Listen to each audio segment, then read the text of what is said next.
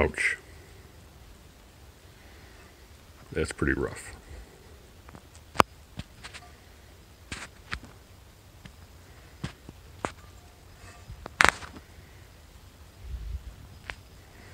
Give it a shot.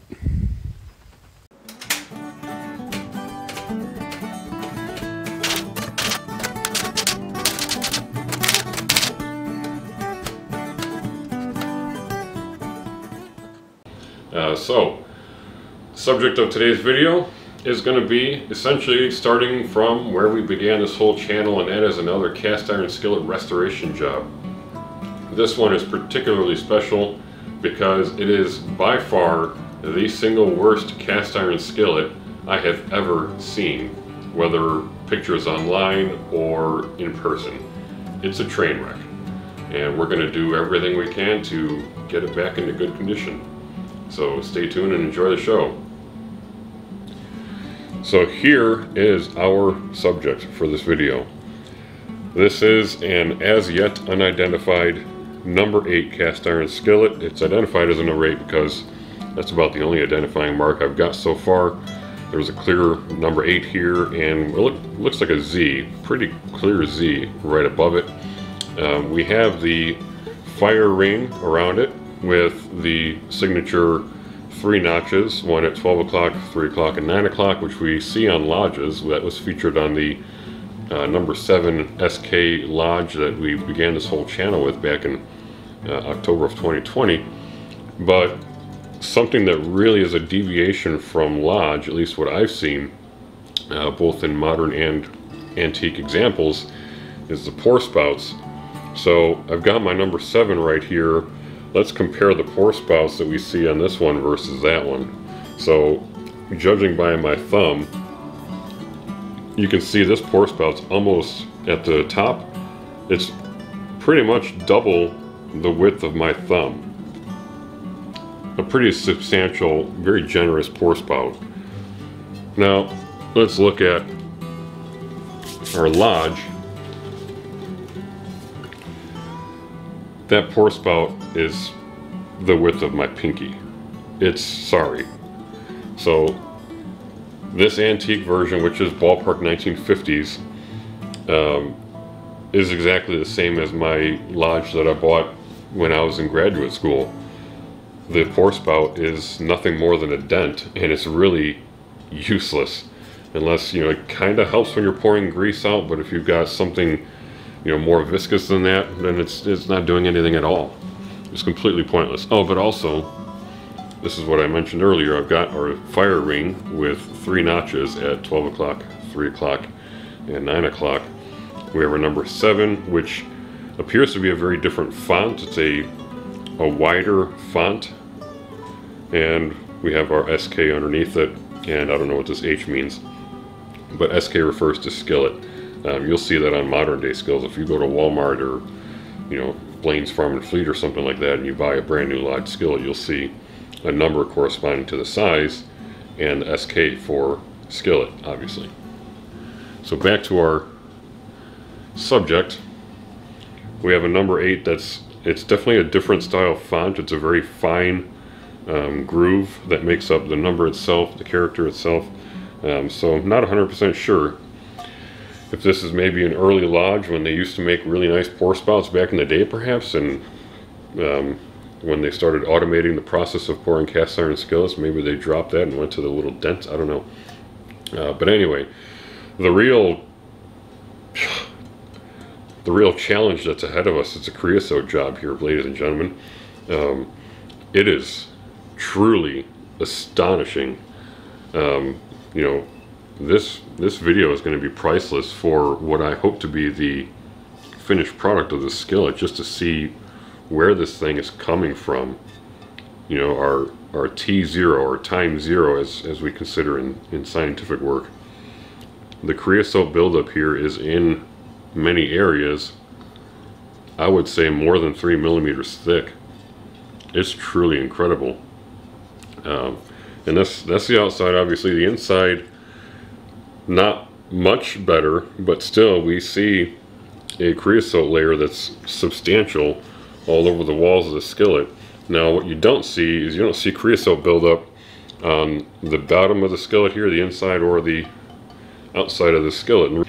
So what happens is when that burns, all that creosote, that tar, is vaporized, and the bottom of the skillet here, because this is directly above your flame, your heat source, and the inside of the skillet is obviously the other side of that, these two surfaces are too hot for that creosote to condense onto the metal and become a buildup situation.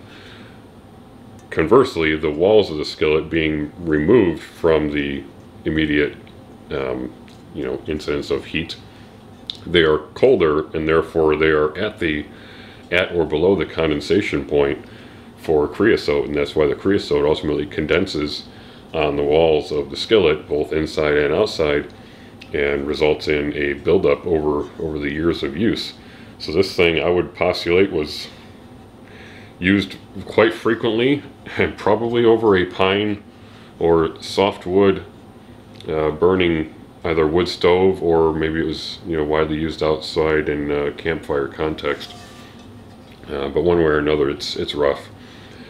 So we also see an issue that, let me pause this here, I'll take you over to my oven, my stovetop. And what I saw with this skillet is it's not sitting flat. So the skillet has the fire ring around it. Part of the reason that that's there is to stabilize it. The other part is, of course, for it to sit above a specific size fire ring that's for the skillet. In this case, it'd be a number 8 fire ring. There were concentric sizes of fire rings over wood-burning stoves back in the day. Now, this is something that you can't really fix, not in terms of fixing the metal itself.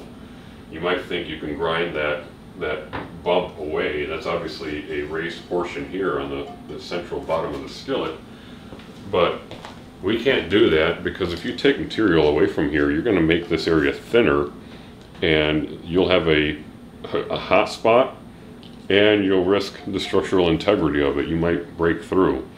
And the other thing you might think, because it's metal and I also do blacksmithing, is, hey, maybe you can heat it up and hammer on it. No. You cannot forge cast iron. It will just crumble. I've tried it on a piece of scrap cast iron when I was very young in my blacksmithing days, and there's no heat at which you can forge cast iron. It just crumbles to pieces. So our only option to fix the wobble, in order to make this thing an effective, functional piece of cookware on our stove, and I thought of this on my own, kind of proud of it, I think it's a pretty good idea, is put 3 dots at 120 degrees of separation on our fire ring, and those dots will be from brazing, so it'll be bronze.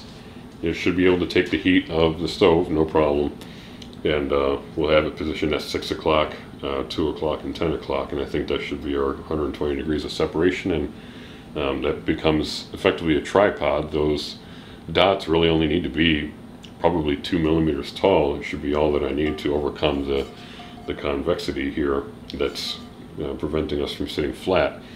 So once we get everything cleaned up, then we'll work on the next part. Will be brazing on those dots in order to give us a stable surface to sit on.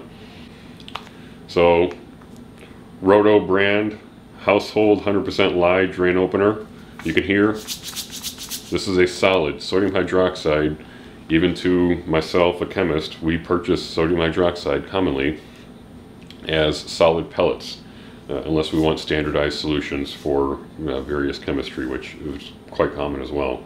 But this is solid state, 100% concentrated sodium hydroxide. So what we're going to do is we're going to make a solution, 200 grams of this in a half liter of water. And then that half liter of water should be enough to soak our skillet. We're going to do the plastic bag method that we did on the Griswold. So go ahead and get going on that, and we'll bring you along. Alright, so I figured a sensible approach would be to do as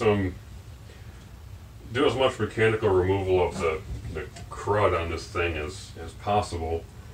without, number one, damaging the underlying iron, and two, you know, without making too much of a mess. Largely the purpose of it is to try and get rid of the creosote that we can flake off of here, just to make the job for our lye bath that much easier. So I'm going to go to town on this thing with this coarse wire brush. This is a welding brush, and it's not going to damage the underlying steel, sorry, cast iron, but it should effectively remove the rust and maybe some of the creosote buildup that we have on here. So, be right back. Alright, so here's real quick, just about 3 minutes of hitting it with that wire brush, and I'm really happy with what I see, frankly. I can see bare metal in a lot of areas, and I don't see substantial pitting, which I was really concerned with. You know, I was afraid that the rust would leave, maybe it was really bad and left a lot of deep pitting in the metal, which would, you know, not really do us any favors when it came to cooking on the thing. Alright, ladies and gentlemen, so we've got our bucket. It's got our plastic bag with our cast iron skillet in the bag and the 10 molar sodium hydroxide solution in the bag. And then again, we put the bag with the skillet in it in the bucket, fill the bucket with water, and that forces all the air out so that our 10 molar sodium hydroxide solution is making entire contact with the skillet. So at this point, it's just a waiting game. I'm going to add a little bit more water in there. This bucket isn't quite deep enough to fit the entire skillet, so like the handle is exposed, so we're just going to have to do the best we can. Probably see how it progresses and then rotate the thing to get the handle on the bottom so that gets, you know, exposed and cleaned as well. But yeah, at this point it's just a waiting game. So the reason why I had to prep the solution off camera is two reasons. One, it has to be done outside or in a well ventilated area, because making a very high concentrated solution of sodium hydroxide gives off pretty nasty fumes. They'll be a respiratory irritant. So that was done outside, and currently it is exceedingly windy outside. Fortunately, it's not very cold, but it is windier than heck, so there's no way I could have filmed out there because it would have literally blown my camera over. So I prepped it outside. Like I said, it's 200 grams of sodium hydroxide and water, but be very, very careful. Don't try this at home. I am a chemist as a professional. I've gone to graduate school, undergraduate school. I have quite a few years of training in chemistry, so I know what I'm doing. I can handle this stuff safely. I've got a double layer of latex gloves, safety glasses, and closed-toed shoes, everything that I've been prepared with, rather, in my laboratory setting at work. So, yeah, again, don't try this at home. So, at this point, I'm going to wrap up the video, and we're going to just chime in every 1 or 2 days, just on like a YouTube short, I'm guessing, because it wouldn't be long. It'd only be, 20-30 seconds just to pull the bag out and take a look at the skillet real quick to see how the healing process is progressing. So that's all for tonight. Thank you very, very much for watching.